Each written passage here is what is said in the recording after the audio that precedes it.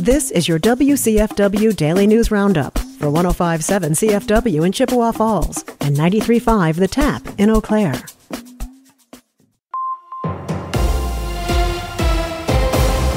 Civic Media News, I'm Terry Bell. Here's what Wisconsin needs to know. Wisconsin Supreme Court will hear a challenge to Governor Evers' 400-year school funding increase. Evers used his line-item veto to make changes that give Wisconsin schools a per-pupil funding boost for the next 4 centuries. Wisconsin governors have sweeping veto powers, but the courts have put limits on striking single words or letters. Donald Trump campaigns for president in Racine today. It's his first Wisconsin stop since calling Milwaukee a horrible city last week.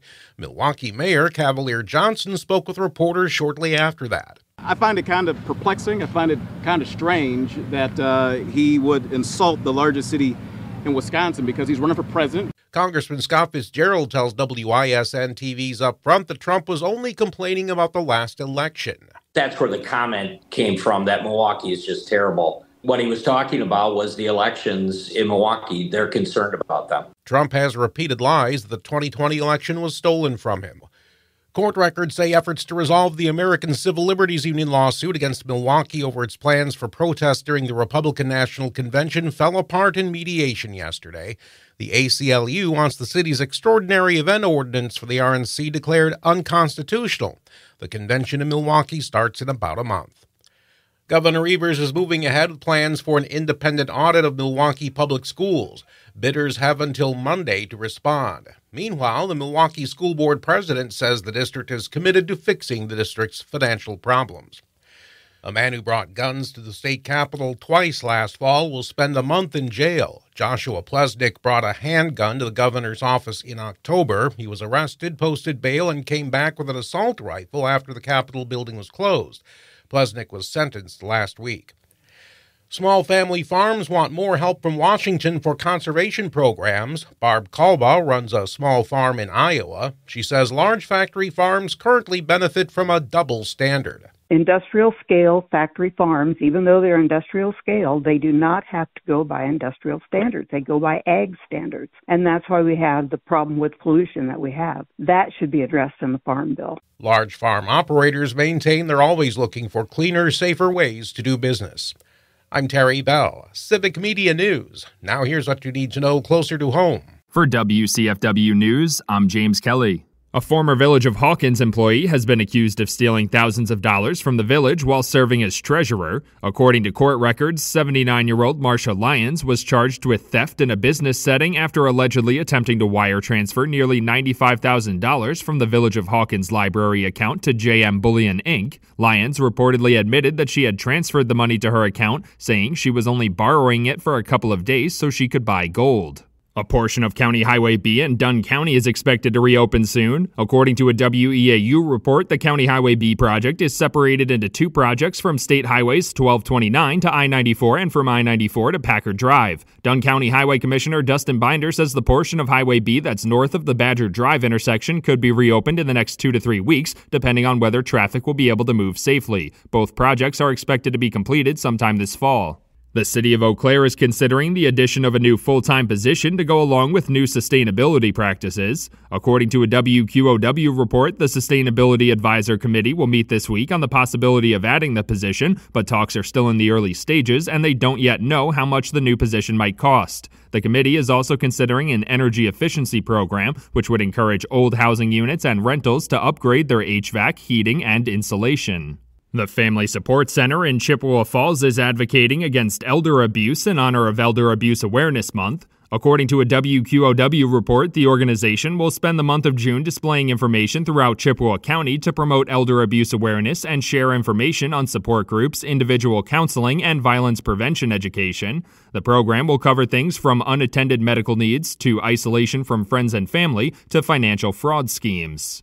2 police officers who helped to defend the U.S. Capitol on January 6th visited the Chippewa Valley last week, sharing their experience and gathering support for the Biden-Harris campaign. Officers Harry Dunn and Daniel Hodges spoke at a press conference with local leaders in Eau Claire on Friday, attempting to convince residents to focus on preserving democracy over playing politics during the upcoming election. The officers held similar press conferences in a number of other cities across the state last week. The Wisconsin Department of Natural Resources is encouraging residents to help native pollinators in honor of Pollinator Week. According to a press release, there are about 400 native pollinator species in Wisconsin, like bumblebees, butterflies, and hummingbirds. To help out, residents can plant native plants and trees, provide water and shelter for the pollinators, and maintain a yard free from pesticides and herbicides. There's also a number of volunteer organizations for residents who want to do more.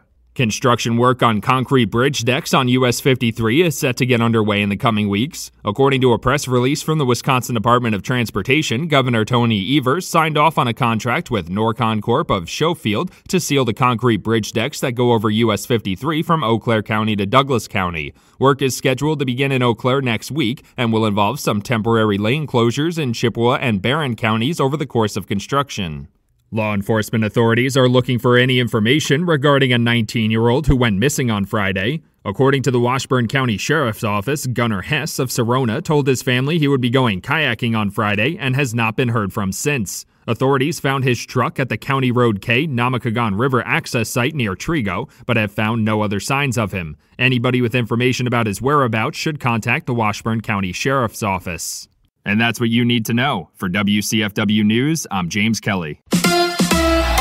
The Packers released their training camp schedule. Hi, I'm Mike Clemens with sports. The Packers have released their training camp schedule with 13 practices open to the public. Training camp begins Monday, July 22nd. I asked Jordan Love what he plans to do this summer as he heads back home to California. Yeah, just keep working outside of here and getting back with my personal quarterback coach I work with, and just continuing to focus on the little details and things I want to keep working on. And, each guy has their own preference and whatnot. But, I've been with my quarterback coach since sophomore year of high school. So definitely someone I'm comfortable with, and the details and footwork and things like that I need to work on. So it's good work away from here. Baseball, the Brewers' West Coast trip is underway with games in L.A. and San Diego. About a dozen players are from there. Shortstop Willie Adames. Yeah. A lot of guys are really excited to go back to their, roots and, see some family, some friends, and they're probably going to have a lot of fans. We're probably going to have to give them the tickets because they probably have so many guys there. Last night, the Crew losing to the Angels 5-3. With sports, I'm Mike Clemens.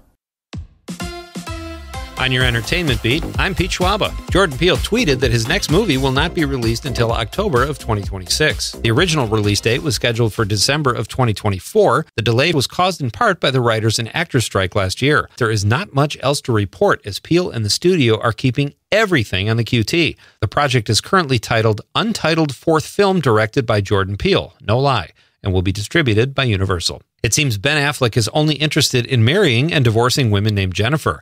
TMZ reports Affleck and Jennifer Lopez are headed for divorce as Ben spent Father's Day with Jennifer Garner, his ex-wife. To help make sense of his breakup and help Americans deal with the trauma, TMZ is putting out a new documentary on Hulu called J-Lo and Ben, Missed Warning Signs. Oh, please make it a miniseries. TMZ is employing the help of Oprah Has-Beens Dr. Phil and Dr. Drew to inform us why the relationship didn't work, but most of all, why we should care. The Tom Brady roast just continues to create collateral damage. In addition to not being funny, the event made many people sad and put Brady's ex-wife Gisele Bündchen's new relationship with her jiu-jitsu instructor, Joaquin Valente, in jeopardy. Insiders say the roast caused her and her boyfriend relationship stress. In a related story, Gisele Bündchen is dating a guy who teaches jiu-jitsu. Are you wondering where Armie Hammer has been? Me neither. But in case you were, Hammer took an industry-imposed leave of absence, taking the hint after being dropped by his representatives and from many projects after a string of women and past girlfriends accused the actor/trust fund kid of assault, sexual misconduct, and cannibalistic desires. Hammer did admit he's been seeking help and treatment and says he got so much hate from people everywhere he would go, he felt bad for his kids. In his defense, he denied the cannibalism accusations, saying they made him laugh so hard he almost choked to death on a clavicle. It appears that the summer box office is back thanks to the last 2 weekends. Last week, Bad Boys Ride or Die smoked at the U.S. box office with $56 million.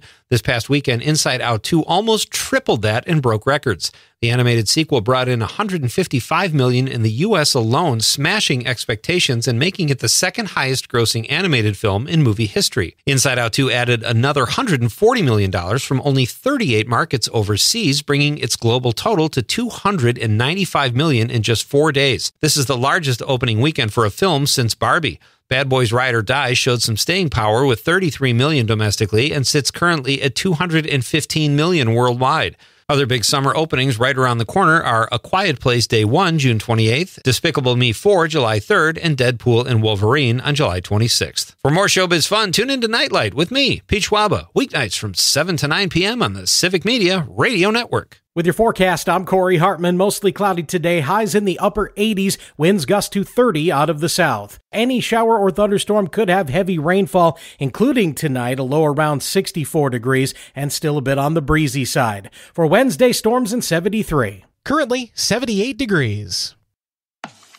That's your WCFW and the TAP Daily News Roundup from Civic Media. Subscribe to this podcast on Spotify, Apple, or wherever you find your podcasts. Find more news at WCFW.FM or thetap.fm.